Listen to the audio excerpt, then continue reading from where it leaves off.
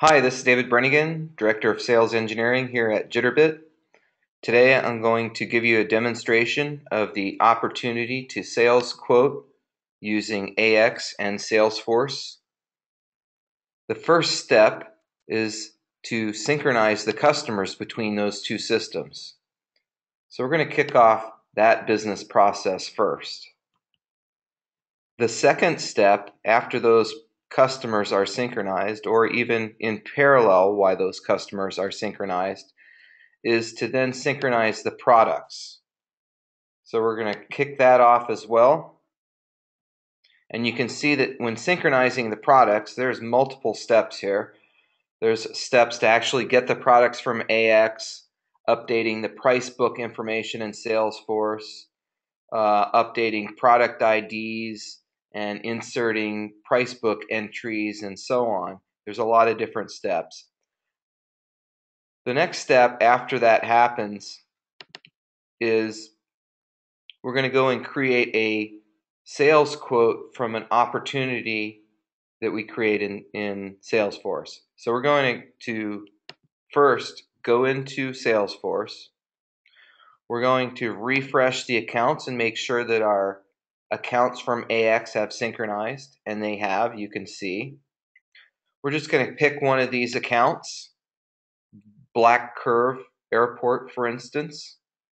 We can take a look at the data that's in this account here and see that we passed over just the simple billing information.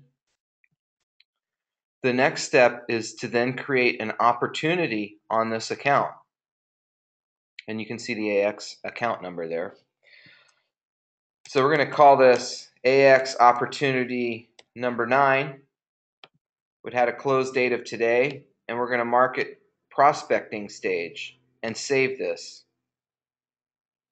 After this is saved, the next step is to create, or actually is to add products to this opportunity. So we're going to click Add Product.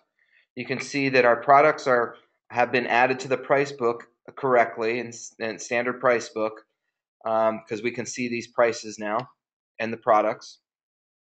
And I'm just going to, for instance, click on packaging, and we're going to pick up a few products for packaging, some materials that the airport needs. We'll select those products, and we'll give them a quantity that we want to order, and we'll add those to our opportunity. Once they're added to the opportunity, the last step, and you can see our opportunity is worth $527.72 at this point. The last step is to mark it closed won. What the closed won step does is kick off our workflow in Jitterbit.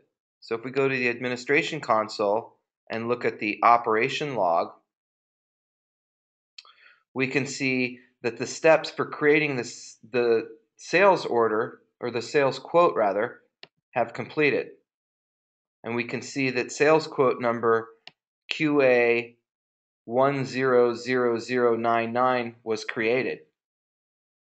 And this is actually reflected in the opportunity record under order number. So if we hit refresh, we should see that Jitterbit has now populated the order number field with the order number. And we can verify that that order number, or that sales quote rather, was created in AX by going to the AX UI, hitting refresh. Here the quote is.